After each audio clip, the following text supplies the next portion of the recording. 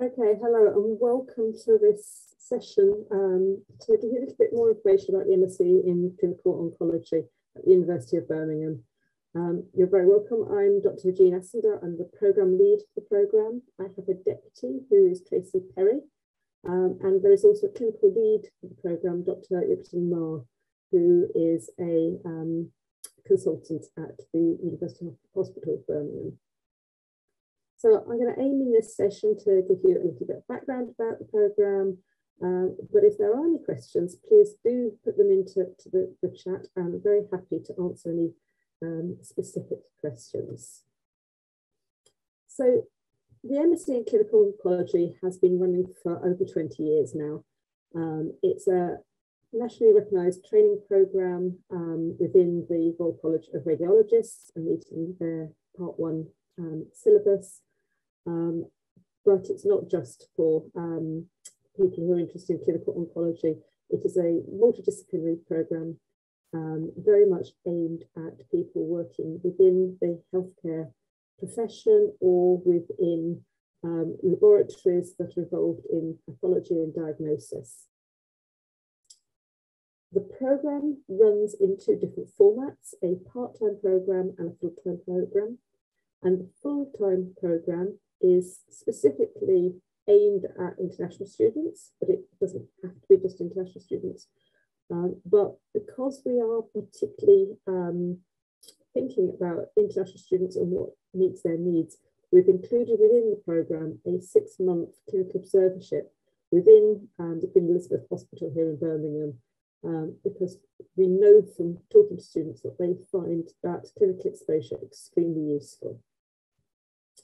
That is not a practical hands-on qualifying kind of experience. It is an opportunity to meet with clinicians, to discuss cases, to meet patients, and to observe clinical practice, to get familiar with the way NHS systems work, but more importantly, the culture of caring and clinical trials that exist within the UK health environment, and perhaps isn't as important or isn't as advanced in some developing countries. So as I say, the programme is aimed at two different groups of students, part-time students and full-time students. To be on the part-time programme, you would have to be a UK or EU student. We usually recruit about 10 students per year to that programme, and that is a 2.5-year part-time programme.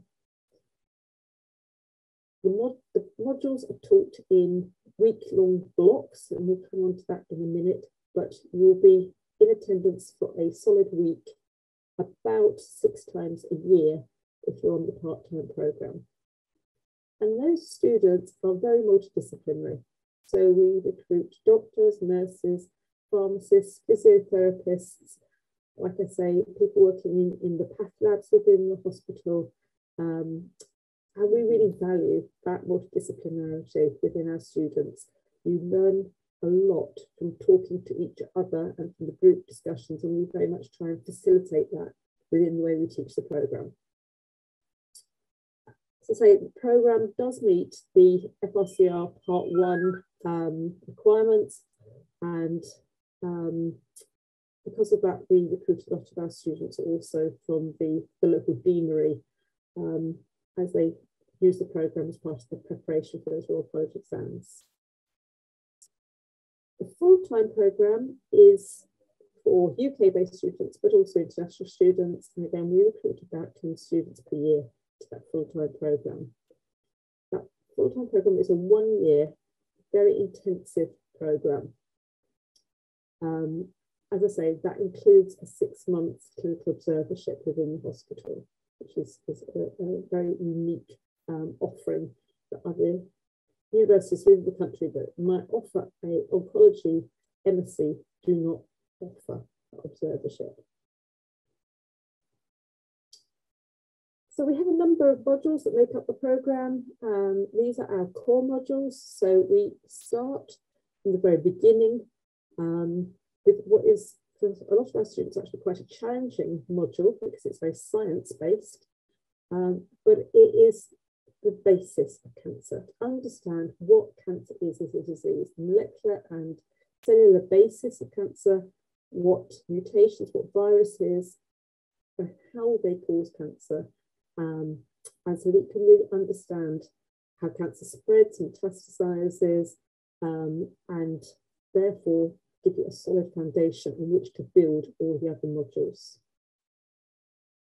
Our next module is molecular pathology and how that is used in stratified cancer medicine. So taking one step on from the science, looking at specific pathologies that can be used as biomarkers to use for current approaches for cancer treatment and stratifying our patients for the most effective novel therapies. The next module is to start preparing you for your dissertation. So that is a module in research methods and statistics.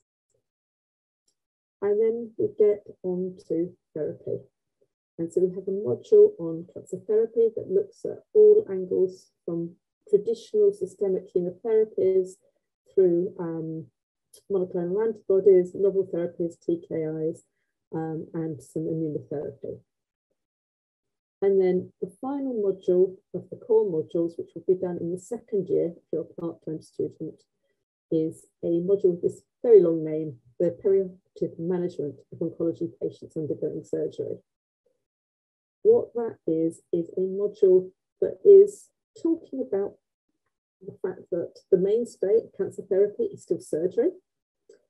But rather than getting into too much depth on the particular nuts and bolts of how you do surgery, because none of our students, or very rarely are any of our students actual surgeons, it is much more about how a nurse or a pharmacist would support a patient who is going through surgery, give you an understanding of what that surgery might involve, but also one of the key messages is actually how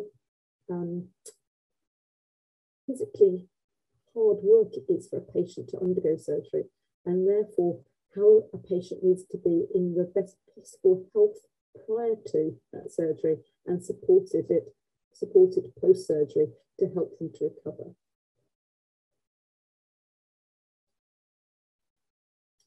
So those are our core modules, and in addition to that, students have the opportunity to do usually 2 optional modules. So our optional modules cover a whole range of different areas of oncology. So palliative care and how to ensure that our patients have a good death if it gets to that point of their cancer journey. Pediatric oncology, looking specifically at childhood cancers.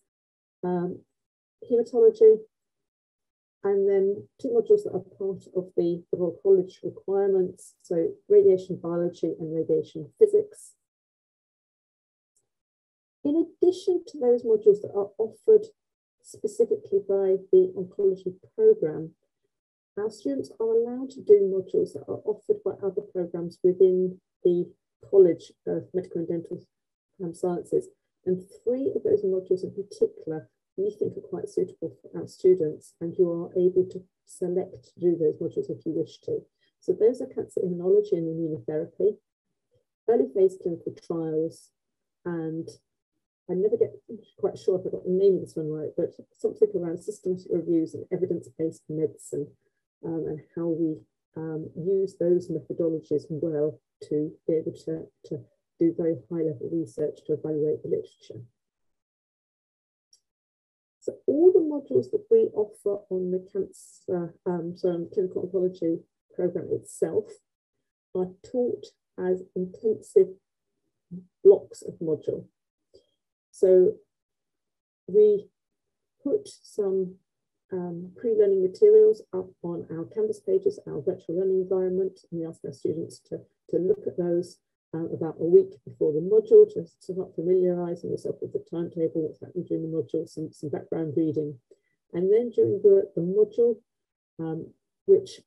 most of which this year we have been able to deliver face-to-face. We have done a module over Zoom because of COVID, but we're aiming to deliver as much as possible face-to-face or blended.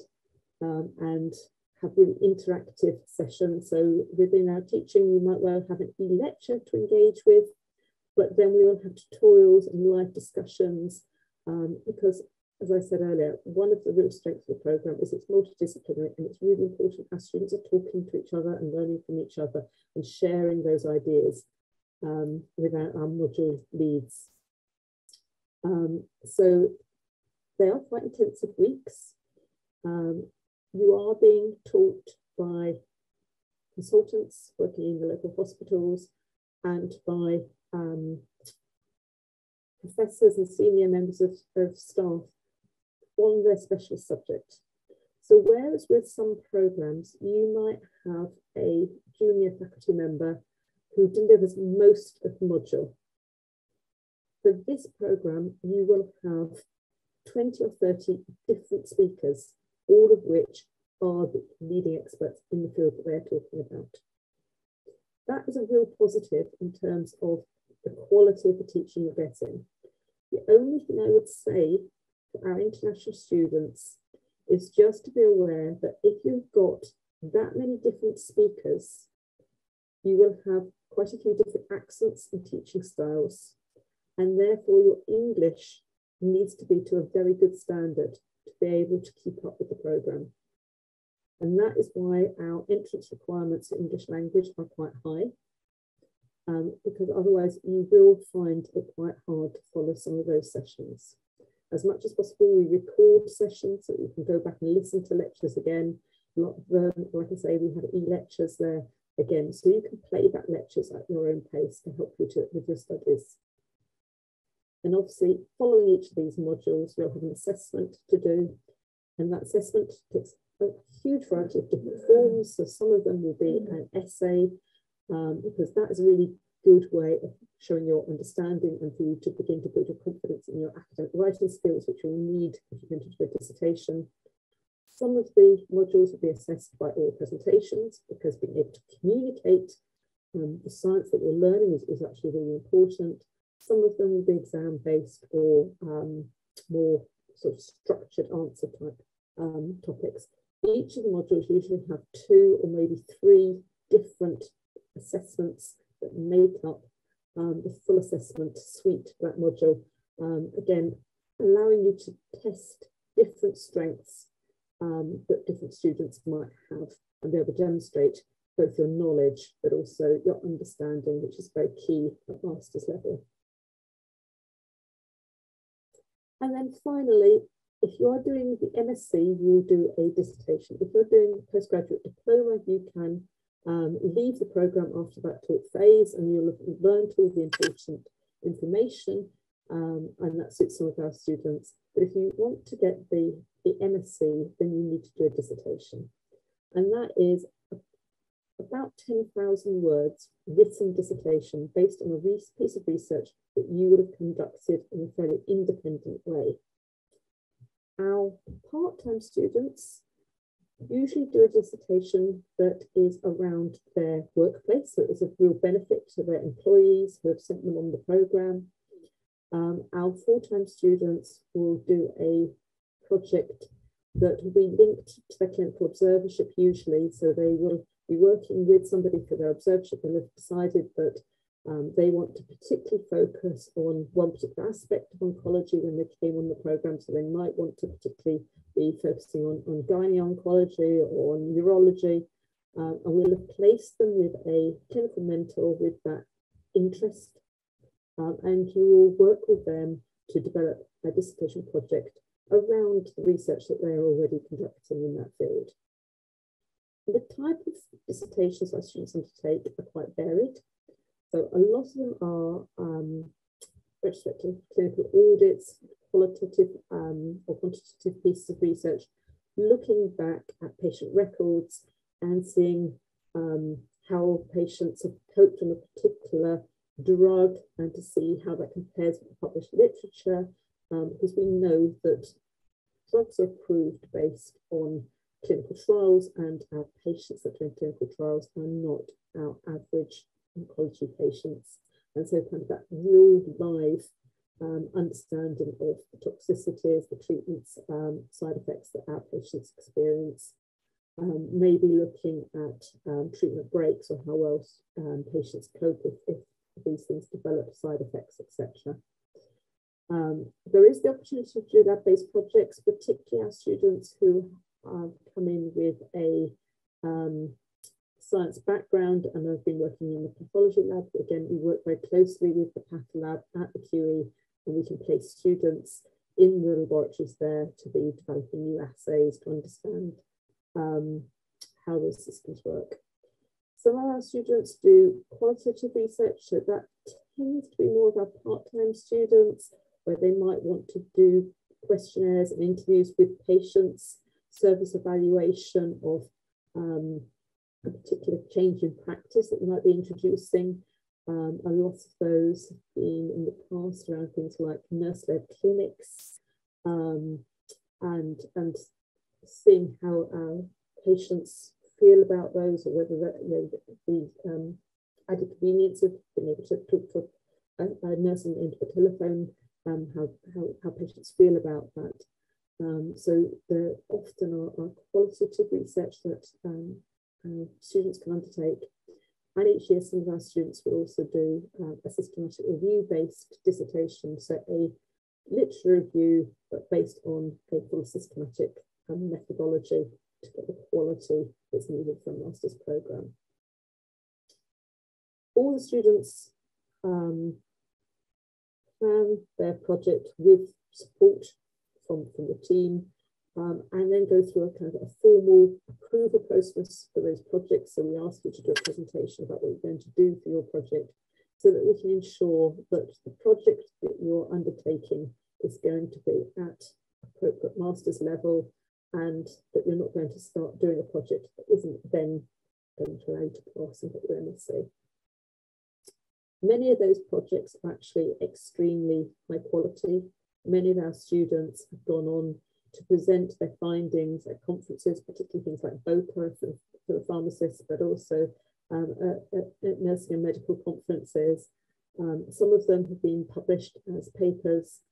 So these are good quality dissertations that the students are reproducing. So hopefully that's given you a flavour of the programme, the type of exposure that you're going to get within the programme. We're very happy to answer any questions that you might have.